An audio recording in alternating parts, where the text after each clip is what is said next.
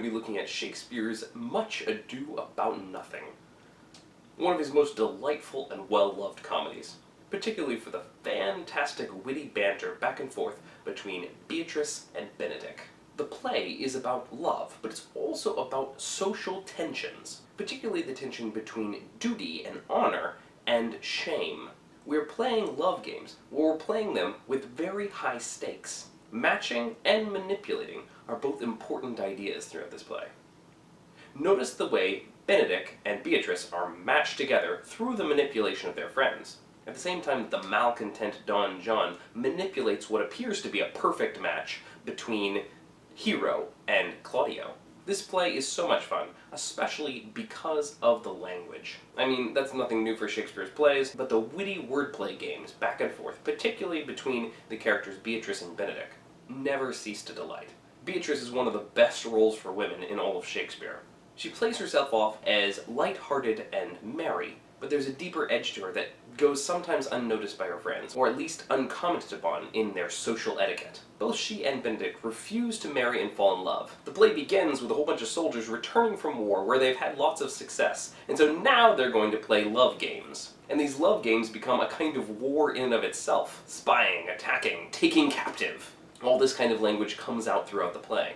Claudio and Hero are matched together as a good social match. They work well on the social strata, and so they're the perfect couple. But Claudio is easily manipulated into thinking that Hero has betrayed him. He goes out and does the most audacious thing possible in revenge, shaming her during the wedding ceremony. In a world where public shame is the absolute worst possible punishment, this is outrageous, and goes so far as to kill her, apparently. And goes so far as to apparently kill her. Notice the way her father is so horrified by this that he just hopes she'll die because the shame weighs too much both on her and on him. Although he seems incredibly unsympathetic in that moment, we see him as a more complex character throughout the play, and we feel the weight of social stigma in that moment. Benedick is able to endure the shaming of his friends in their happy mockery of his ultimately falling in love, but only because he has completely fallen to the social ideal. The lover who's pursuing marriage and writing these sonnets to his beloved, everything one would expect of a lover.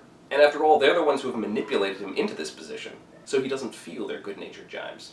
There are plenty of moments when duty creates tension, though. When Benedick has discovered love, and he knows that he loves Beatrice, and then she asks him to kill Claudio, there are layers upon layers of tension. Benedick and Claudio used to be fast friends. Benedick feels loyalty to his prince, Don Pedro, who has a hand in the defaming of Hero. And so when Beatrice asks him to kill Claudio, he has to, for the duty of love, face off his old friends. These characters are so intensely socially conscious and stuck on what the fashion of things should be.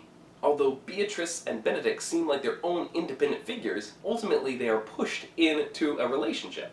At the end, when neither will claim great love for the other in public, they're still coerced into marriage by their own bad love poetry. They've written love poems to each other, as lovers should do. They fell into the pattern of things, and with each other's love letters in hand, Benedick says, "A miracle. Here's our own hands against our hearts.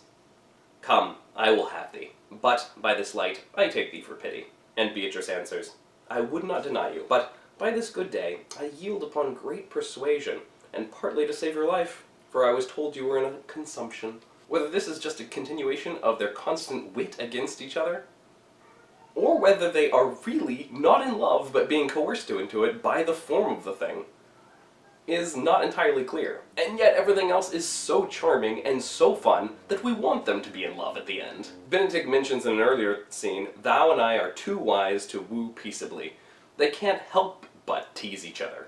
And even earlier in the play, when Don Pedro first introduces the idea of pairing Benedick and Beatrice, Leonatus says, "My lord, if they were but a week married, they would talk themselves mad." What's their marriage going to be like?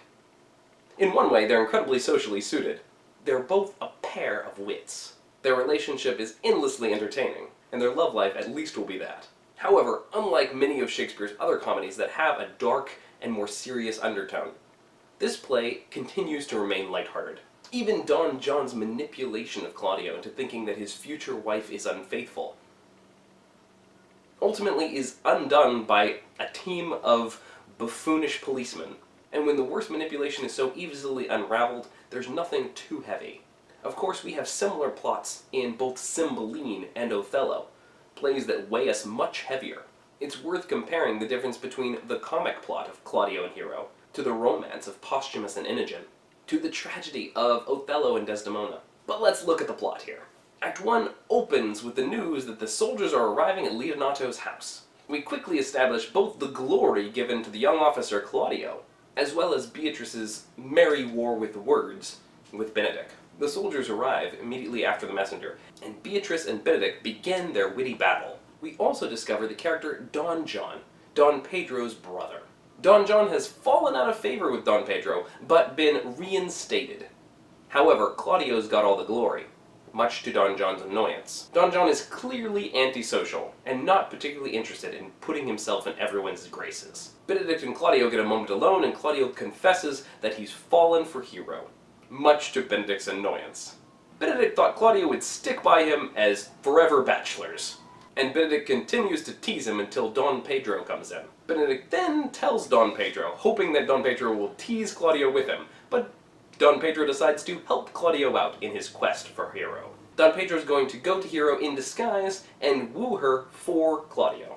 We then have a brief scene between Leonato and Antonio, his brother, who are talking about the possibility that Don Pedro will be wooing Hero. There's a lot of social pressures. After all these soldiers are quartering in Leonato's house, and Leonato makes these great protestations to Don Pedro, which Don Pedro returns. "Oh, I'm so happy to have you in my home. No, it's no trouble, no trouble, no trouble." The intense focus on hospitality. Meanwhile, we get to know Don John. Don John, as we said, is the illegitimate half-brother of Don Pedro, and he's chatting with Conrad and Baraccio about how much he hates everybody and everything. Conrad suggests that Don John play it cool for a little while and try to smooth things out between him and his brother. But Don John says, "No, I hate being nice, I want to make trouble. Let's cause mischief." Baraccio, having overheard Don Pedro and Claudio talking about Hero, finds an opening. Let's mess with Claudio's head. After all, Don John particularly hates Claudio. Now that we've introduced our characters and our general problems, we move on to Act 2. Scene 1 is after dinner, as Leonato and Antonio talk with Beatrice and Hero about getting them husbands. We lead in, after this, to the masquerade, where characters put on masks and begin to chat and dance with each other. It's a big party. Don Pedro, of course, sidles up to Hero in order to woo her for Claudio. There are lots of other little conversations going on back and forth in the background. Most notably, Beatrice and Benedick. Benedick pretends to be someone else, and Beatrice insults him, calling him the prince's jester. His feelings are very hurt as he slumps off. Don John uses this opportunity to sidle up to Claudio and say that he's seen Don Pedro wooing Hero not for Claudio, but for himself. When Benedick comes back in to tell Claudio that Hero has been won, Claudio is so sulky that he stumbles off. Benedick continues to sulk about the fact that Beatrice insulted him, and when Don Pedro comes looking for Claudio to tell him the good news, Benedick can't help but unload all of his frustrations about Beatrice. When Beatrice walks into the room, Benedick asks Don Pedro to send him anywhere in the world so long as he doesn't have to stay in the presence of this harpy. When Don Pedro asks him to continue in good company, Benedick grumps off. Beatrice, however, has dragged mopey Claudio in to speak to Don Pedro. Don Pedro tells Claudio that Hero is won for him, and Leonato gives his blessing to Hero. Claudio is taken aback and overwhelmed. Ah, love!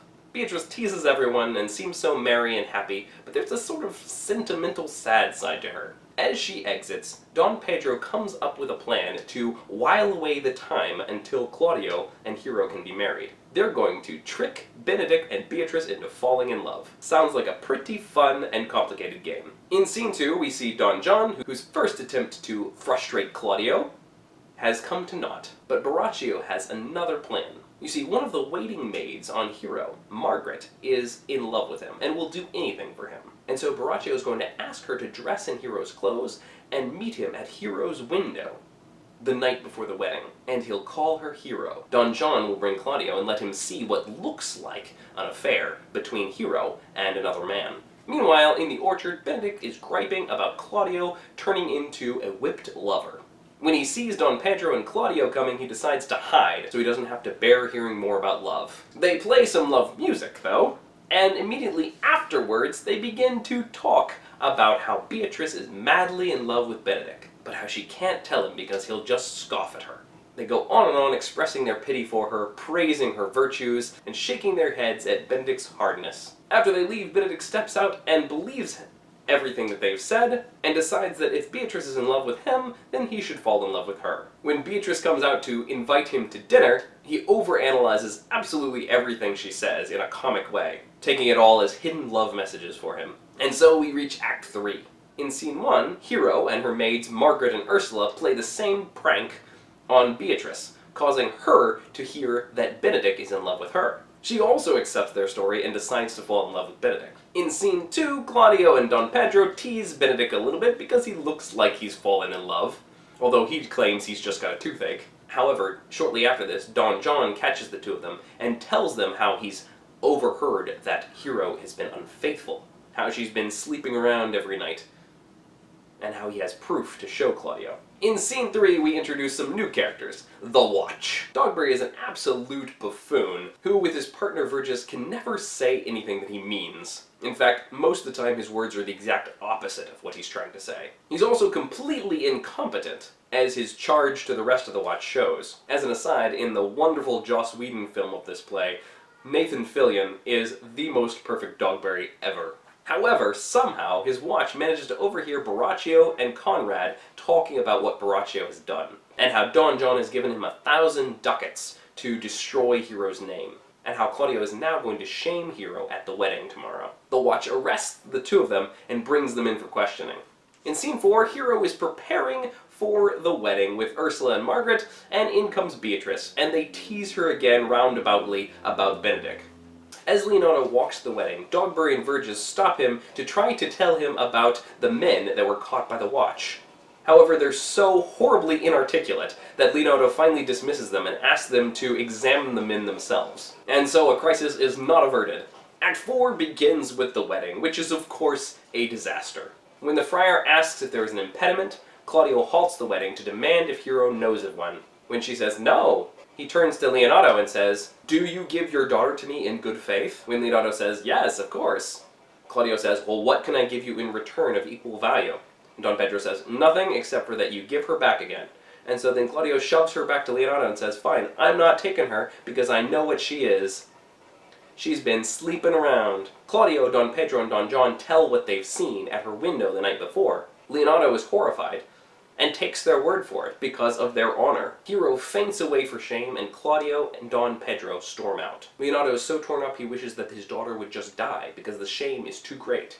Beatrice is horrified by Claudio's behavior, as well as Leonardo's response to it. Benedict, who wasn't really involved in any of this, is trying to calm everyone down, especially Leonardo.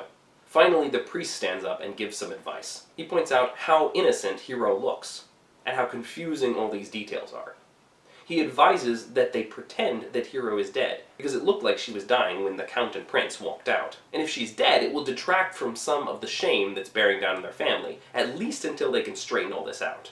And so they all exit, leaving Benedict and Beatrice behind. Beatrice is reeling from the shock of all this. And Benedict is swept up in the emotion as well. He wants to do something for Beatrice because he's of his newfound love for her, but he doesn't know what to do or say. And he winds up confessing his love to her. She discovers that she can't help but, at least in a roundabout way, confess her love for him as well. "It were as possible for me to say I love nothing so well as you, but believe me not, and yet I lie not. I confess nothing, nor I deny nothing. I am sorry for my cousin." And so then they find out that they love each other. But as they come together in their intimacy and love, Benedict says, "Come, bid me do anything for thee." He's ready to go to the end of the world for her because he loves her so much. And of course in this moment she's still got all those feelings that she's just had about Claudio. And so she tells him, kill Claudio. His close friend Claudio. Benedict balks for a moment, and she sees that he doesn't truly love her. But Benedict is just trying to get the story straight. Are you sure that Claudio meant this? Are you sure he's not wronged about this? Beatrice says, "Is he not approved in the height of villain, that has slandered, scorned, dishonored my kinswoman? Oh, that I were a man! What, bear her in hand until they came to take hands, and then, with public accusation, uncovered slander, unmitigated rancor. Oh God, that I were a man! I would eat his heart in the marketplace." Beatrice longs to be a man, to step out of her role, so that she can do what she longs to do, which is face down Claudio for the shame he brought on her cousin. A moment later she says, I cannot be a man with wishing, therefore I will die a woman with grieving. She calls, indirectly, for Benedict to be a man, to be the friend he said he would be to her, and stand up against Claudio and the shame that Claudio brought on Hero. Benedict says, think you in your soul the Count Claudio hath wronged Hero? And Beatrice says, yea, as sure as I have a thought, or a soul. And Benedict says, enough, I am engaged. I will challenge him. I will kiss your hand and so leave you. By this hand Claudio shall render me a dear account. As you hear of me, so think of me. It's a pretty potent scene, and definitely shows a deep intimacy between the two characters, which challenges the notion that they're otherwise just thrown into these roles of lovers against their will. Even if they are coerced into it, this feels real. In Scene 2 of Act 4, we return to Dogberry, who is trying to interview the two prisoners, as the sexton writes down their answers. Unfortunately, Dogberry is the worst examiner ever. He's completely stumped when both prisoners claim that they are not false knaves. Fortunately for him, the sexton advises that the watch who captured them go ahead and give their testimony. When the watch say what they overheard, the sexton says, well, they can't deny it because that happened this very morning. Claudio did defame Hero at the wedding, and she died because of it. Borachio, at least, seems to be a little overcome by guilt at this. And the sexton advises that they take the prisoners to Leonato. Conrad calls Dogberry an ass, which Dogberry takes deeply to heart. He wishes that the sexton were still there to write him down an ass, something that he harps on throughout the rest of the play. He's deeply hurt by the defamation, but he wants it noted. He wants to be written down and marked that way, so that all will know what he's been called. Dost thou not suspect my place? Dost thou not suspect my years? Oh, that he were here to write me down an ass! But, masters, remember that I am an ass. Though it be not written down, yet forget not that I am an ass. Know, thou villain, thou art full of piety, as shall be proved upon thee by good witness. I am a wise fellow, and which is more, an officer, and which is more, a householder, and which is more, as pretty a piece of flesh as any in Messina, and one that knows the law go to, and a rich fellow enough go to, and a fellow that hath had losses, and one that hath 2 gowns, and everything handsome about him. Bring him away. Oh, that I had been writ down an ass. And so we come to Act 5. Antonio and Leonato are still dealing with the repercussions of everything. Leonato can't let go of his intense emotions. And Antonio advises that he take them out on those who wronged his daughter, Claudio and Don Pedro.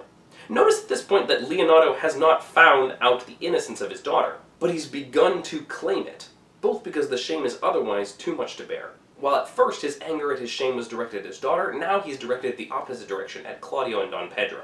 When Don Pedro and Claudio enter, Antonio and Leonato both challenge them to duels, and Claudio and Don Pedro mock them as old helpless men. Notice the complete contrast from the first scene, where everyone was bending over backwards to show honor and respect and hospitality. Now we're spitting insults back and forth, and doing everything they can to shame each other. When Leonato and Antonio exit, Benedict enters. Claudio and Don Pedro are glad to see Benedict because they want him to cheer them up. They're bummed. High-proof melancholy, as Claudio says. But Benedict isn't there to use his wit to cheer them up. Rather, he's there to challenge Claudio. Both Don Pedro and Claudio seem a bit stunned by Benedict's change, and assume that it must come from having fallen in love with Beatrice. Benedict exits, and in comes Dogberry, taking the prisoners to Leonato. Don Pedro can't get a straight answer out of Dogberry, so he turns and asks Borachio what happened. Borachio confesses all, because at this point he's feeling very guilty. And Claudio and Don Pedro are horrified to realize what they've done. In comes Leonato, having just heard from the sexton what happened, and he demands to look into the eyes of Borachio, saying, Art thou the slave that with thy breath hath killed my innocent child? Borachio says, Yea, even I alone. Leonato says, No, not so, villain. Thou beliest thyself. Here stand a pair of honorable men. The third is fled that had a hand in it. I thank you, princes, for my daughter's death. Record it with your high and worthy deeds. 'Twas bravely done, if you bethink you of it. Notice the way that he twists their honor. Their use of language to kill his daughter, the most shameful thing they could have done. Defame her and destroy her. He wrenches around and says, that's what your honor is. Claudio and Don Pedro both submit themselves to Leonato, saying, whatever revenge you desire, we will submit ourselves to it. Leonato says, I cannot bid my daughter live? That were impossible. But I pray you both possess the people in Messina here, how innocent she died, and if your love can labor aught in sad invention, hang an epitaph on her tomb, and sing it to her bones, sing it tonight. Tomorrow morning come you to my house, and since you cannot be my son-in-law, yet be my nephew. My brother hath a daughter, almost the copy of my child that's dead, and she alone is heir to both of us. Give her the right you should have given her cousin, and so dies my revenge. He asks Claudio to clear Hero's name and to sing an epitaph at her tomb, and then to marry his niece without seeing her. Claudio accepts this very generous response, and Borachio, who is still guilt-ridden, tries to clear Margaret's name, telling how she did not know what was going on. Meanwhile, Benedict in the orchard is trying to write love songs and love poems to Beatrice, and doing a really terrible job of it. In comes Beatrice, and they flirt somewhat badly, with lots of jibes at each other. Benedict tells Beatrice how he has challenged Claudio, and she deeply appreciates it. But just at that moment, Ursula runs up with the news, how Don John has run away, and how all has been exposed. Scene 3 is Claudio going before Hero's tomb and singing the epitaph. In Scene 4, Leonardo is preparing his family for the new wedding ceremony, where Claudio is supposed to marry his niece, who's really Hero again in disguise. Benedict then says to the friar that he wants also to marry Beatrice in the same ceremony. And Leonardo chuckles and cryptically mentions the trick, which Benedict pauses at but doesn't understand. In comes Claudio solemn, and swears to marry the woman that Leonardo has asked him to marry. She unmasks, revealing that she's really Hero. And when I lived, I was your other wife. And when you loved, you were my other husband. When Claudio says, another hero, she says, nothing certainer. One hero died defiled, but I do live. And surely as I live, I am a maid. In the happy reunion, Benedict steps forward and asks for Beatrice. She unveils herself, and Benedict before everyone says, do not you love me?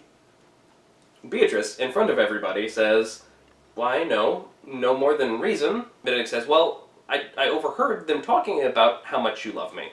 And Beatrice says, do not you love me? And Benedict says, troth, no more than reason. And Beatrice says, well, I overheard Margaret and Ursula and Hero talking about you. They swore that you were almost sick for me. They swore that you were well nigh dead for me. And so the two discover the trick and realize they're not in love with each other. Or maybe not for show. But Claudio pulls out the love sonnet that Benedict had been writing for Beatrice. And Hero pulls out the love poetry that Beatrice had been writing for Benedict. And because their own poetry exposes their feelings, they realize that yes, they are in love. And so they do marry after all. And Benedict calls them all to dance, and advises Don Pedro to go ahead and get himself a wife as well. If you want your Shakespeare lighthearted and cheerful, this is one of the best plays for it. Thanks for watching, and I'll see you again next time. Bye-bye.